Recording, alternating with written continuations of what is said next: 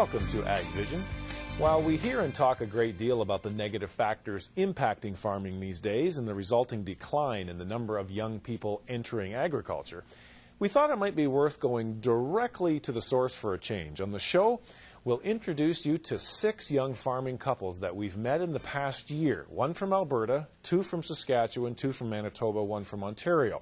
We'll see just how aggressively these young entrepreneurs are embracing their farming futures. Also today, Elaine Fraese returns to wade into tumultuous waters, asking the hard questions about freeloaders on the farm.